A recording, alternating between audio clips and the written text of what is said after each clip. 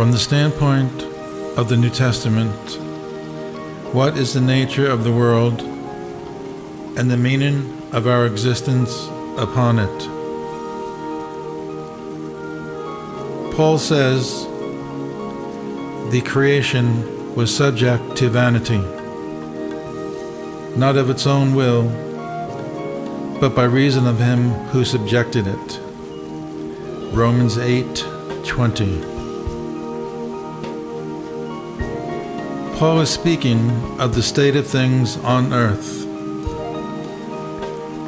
Put thus, it is a very strange and startling idea. He teaches that life on earth is not for man's good and is not directed by the good,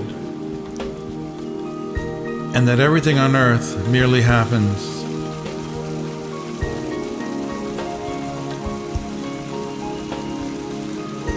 Paul does not say that things on this earth are right or intentional or governed by a supreme God.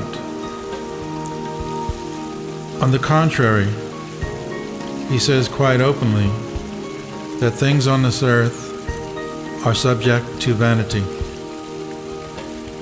not because the inhabitants wish it, but by reason of him who subjected it. This implies a power who, in regard to creation on this small earth, is inimical to man. If we suppose that all that has power over creation on earth is to be called by the name of God, and if that at the same time we believe that God is one and also good, this statement of Paul is incomprehensible. How, if a supreme God rules directly all the phenomenally created worlds and his will reaches them directly, can it be said that creation is subjected to vanity against its will? If Paul is preaching the idea of good, the fundamental conception of a supreme and good force acting on all living things, how can he make so strange a statement? Man, he says, as part of creation, is forcibly subjected to vanity against his will. How is it possible, then, to entertain the view that God is good? Certainly, looking at life and its events, and believing that a supremely good God directs all things, it is impossible to explain even a fraction of the incidents that take place on the earth. But Paul does not say that the power of acting on this created earth with all its creatures is good. Actually, he speaks of a God of this world who blinds the minds of men. 2 Corinthians 4:4. Man, as part of creation, has been subjected to vanity and is under some power, some influence, some good that acts against his will, against what he wants. The creature was subjected to vanity, not of its own will. By whose will? By reason of him who subjected it. Paul does not call him God. What explanation does Paul give? The creation was subjected to vanity. In the Greek, Metanoia. This means faultiness, uselessness, meaningless, or in the Latin, frustration, in vainness.